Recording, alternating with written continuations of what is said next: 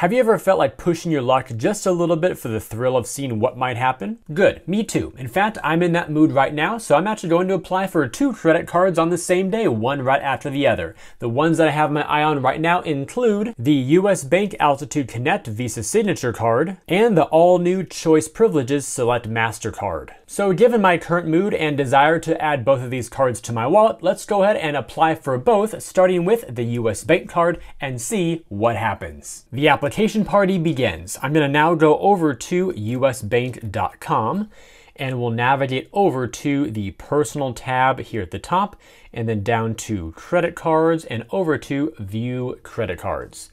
Let's see what we've got here at the top. That's the new Shopper Cash Rewards card. I may do that in the future. We'll see, but for now, I just want to focus here on the, there we go, US Bank Altitude Connect Visa Signature Card, 50,000 points, worth $500. Let's see, yep, the annual fee is waived in the first year. Then in year 2, it'll be $95 going forward with an awesome reward structure of 5, 4, 2, 1. Let's go ahead and do apply now. Okay, this is totally new to me. I haven't seen this before with any other bank application yet, but it says let's pre-fill your application. That I've seen before, like to log in and have it pre-fill some text fields for you, but the method they're doing here is quite different. It says if it's okay to text you, we can pre-fill some of your information for a quicker application. We just need a few details to get started. The first here is your social security number or ITIN and my mobile number. Then text me to start. Let me go ahead and do this. I'll type in those 2 fields, click on the blue button, and then I'll be right back. All right, so we sent you a text to the mobile device that I provided there. Use the link in the text to verify your device. We'll then pre-fill some of your information. Okay, I see that down here on my little dock bar on a one new message. Let me open that up and click on that to go to the next step. Okay, awesome. So now it says, hi Jeffrey, let's get started. We've pre-filled your information. You'll have a chance to review it before you submit your application. Good. Name is done. We have now email, housing. They want my housing payment. So that would be either rent or your mortgage. If you don't have one, it says you can enter 0. Then is the country of citizenship. So that'll be the United States of America for me. Let's move this page down a bit further here. Employment and income. So yearly household income, type that in right there. That can be, well, here are a few things to be aware of as well. So income from alimony, child support, or separate maintenance income need not be revealed. That's up to you. So you have a choice of how much you want to include with your figure.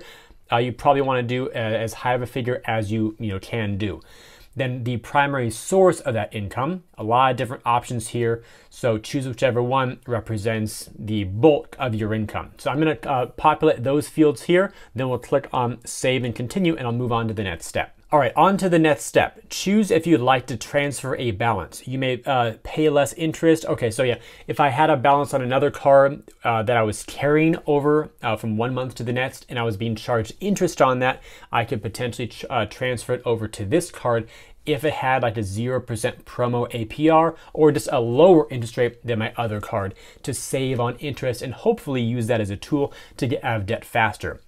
Only use that if you're in a situation where you have to. Otherwise, if you just pay your bill in full, which is ideal to avoid interest every month, don't worry about balance transfers. I'm not interested, so I'm going to say no to that and then do save and continue. Cool, so now I think we're on the last step, or at least close to it. It says, does everything look correct? With a bunch of personal information here, like name, date of birth, SSN, mobile number. Personal info is below that as I keep scrolling with my address and all those things. So basically it kind of, again, pre-populated all the stuff I had on file from previous applications I've done with the US Bank. So I'm going to review all this, make sure it all checks out, and then click on save and continue. So it's not a submit button yet. Maybe there's one more step after this. I don't really know. So let me, again, verify it. We'll click on that and see what comes next if there's one more final step before the actual submit. it all checked out. So now we're going to click right here. Okay, circling, and oh, we got to confirm the terms now. And then here at the bottom, we've got the electronic disclosure notice saying that I'll be receiving the important disclosures, legal docs, etc. electronically versus in paper format. I'm fine with all that.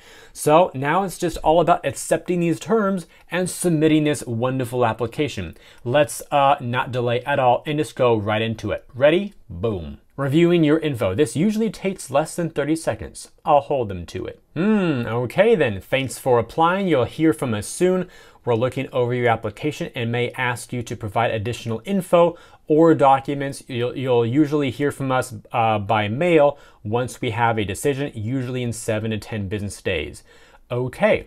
I'm going to open up a new tab here and go over to US Bank Reconsideration Line, see what that is, and probably give them a call if they're still available at the time I record this. So there we go from Wallet Hub.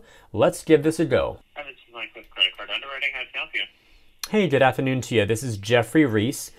Just applied for the Altitude Connect card, and I got the pending status saying that you might need more info to make a decision. Okay, what is the application reference number or your social, please? Okay, thank you. And then if I could just have you verify first and last name and date of birth. Thank you. And then what is your zip code? All right, thank you. That'll just be a brief hold while I get that pulled up for us. You got it, thank you. And cue the awesome hold music, which has no bass and doesn't sound that great over a recording. So I'm going to turn that down. I'll probably cut this video. It's probably going to take several minutes here to pull up everything, my account, my application, all that stuff. So we shall return momentarily here. So I was able to pull up your application with the information that you did provide. Right now it's actually just going through normal processing. Just give it about 2 to 3 business days. Awesome, sounds good. And will I find out the result by email, mail? How does that typically work? By mail. Awesome. Okay, I'll keep an eye out for it. I do appreciate it. Meanwhile, let's go ahead and go over to wellsfargo.com because there's another card I want to apply for, and why not do 2 in the same day to see what happens and maybe even get one result at least in this YouTube video for you all to see. So let's go over now to the credit card tab here and down to the Choice Privileges Mastercard. And look at that, we've got 2 brand new cards. The old Choice Privileges card used to be issued by Barclays. That's been discontinued and now transferred over to Wells Fargo as the new issuer. And now instead of 1, there are 2 different options here. The one I want is the Choice Privileges Select Mastercard credit card. Right now, with this kind of new card launch, it's 90,000 points when you spend $3,000 in the first 3 months. I'm going to apply now. You are now leaving the Wells Fargo website, going over to choicehotels.com now. Although Wells Fargo has a relationship with Choice Hotels, we do not operate their site, and the security and privacy policy may be different. Kind of like when I applied for the Built MasterCard, also issued by Wells Fargo, but you go to the Built site to get the card. So kind of the same thing here. Oops, no podemos encontrar la página que busca, pero podemos ayudarlo a encontrar el camino a su próximo destino. Pruebe los siguientes enlaces para volver a planificar su próximo viaje. Por favor, arregle la habitación. So yeah, my computer's in Spanish, so I get some stuff in Spanish, like web browsers and menus and all that. So they can't find the page that I'm looking for, but they can help me find my way to my next trip. So of course they want to have me book a room with them. Weird though, I guess the application may not be available, not really sure, but let me try this some other way. Let's go to Choice Hotels. All right, now we're on the home page. Desplazarse abajo para ver promociones, view promotions down below, kind of move down the page, nothing. Maybe I gotta go to the English. Oh, yeah, so when I was in Spanish, it took me actually to the Mexican version of the page. So we can go to US English. They also have US Spanish, which they probably should have done in the beginning, but somehow they got me to the actual Mexico site, which is kind of unique. Y lo más curioso es que el español que yo hablo no es español mexicano, pero de todos modos, aquí estamos. Now, this looks a lot better. So we've got our US site right here. There's a limited time offer. Let's do learn more. Sign in below and apply for the MasterCard. So if I'm already a Choice Privileges member, yes, I am. So that's good. Same offer, 90K, 3K, 3 months. Great. Okay. So I will sign in right here first, just to see if that, again, pre-fills basic personal info. Okay, there we go. I'm now signed in. Hi, Jeffrey. And hopefully an approval for this card will help me out a little bit here with my 0-point balance at the moment. That's not so great. So let's see. We've now got an orange apply now button for the select version. Let's do that. Let's pre-fill your information. Okay, mobile number and last 4 of my social security number, because they probably have my full SSN on file, I'm guessing with Wells Fargo, their partners. So let me do these 2 and then I'll do submit. And look at that. They're also going to send me a one-time text message with a verification link again, just like US Bank did. So maybe this will be a new trend in the industry. We'll find out. Text message sent. Do not close this page. We sent a verification link to your mobile number. Select the link to confirm your identity and continue to the credit card application.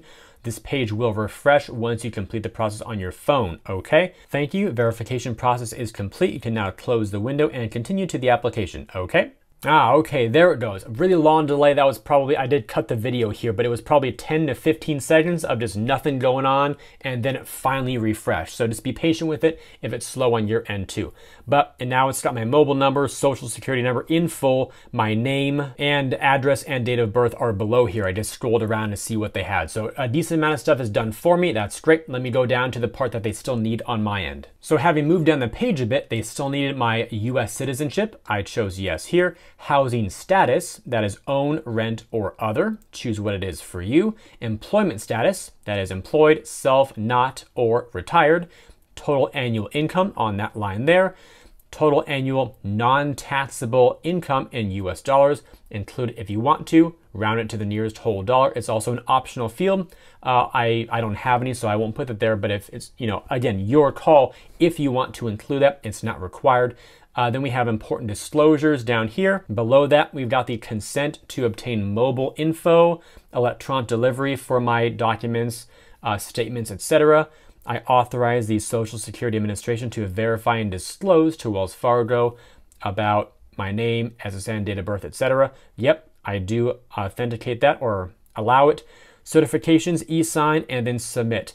Let me go fill out the remaining fields and then we'll submit together. Done. Let's submit. 3, 2, 1, and here we go. Loading just a few more moments. I'll be patient. Ooh, how interesting. Confirm your identity. For security purposes, we must send a code to your mobile phone to confirm your identity. If you do not confirm, your application will go to pending status. Let's do it. Send me a code. Okay, apparently that was sent. I see it down here. Let me go grab that and verify. Loading, a few more moments. Yes, boom. Congratulations, Jeffrey. Your credit card application has been approved. We got the reference number there, which I'll have covered up by the time this goes live on YouTube. Application status approved. Account number, it shows me the last 4, which is nice. The credit line of $20,000, very pleased with that. So one application in pending status and the other instant approval online, not too bad. I'm actually making this video over a couple different days here. That also gave me more time to check my email again to see if there are any updates. I also logged into my US Bank account to see if a new account maybe appeared there, but no new updates so far. I also called Recon one more time today, and again, no update from them. They said it would take about another 3 or 4 days for the manual underwriting process to go all the way through. So once that outcome is reached, I'll be sure to let you all know what it is as a pinned comment right down below this video. So scroll down a little bit. You should be able to see it there as I keep you all informed. I might also do a community post too. That way you know what US Bank is going to do with me. Meanwhile, here's a rundown of my application summary. Before submitting my application, my credit scores were as follows: 771 on Experian, 803 on TransUnion, and 816 on Equifax. For those inquiries, I had 9 on Experian, 5 on TransUnion, and 2 on Equifax. For my newly opened accounts, I had 3 in the past 6 months, 8 in the past 12 months,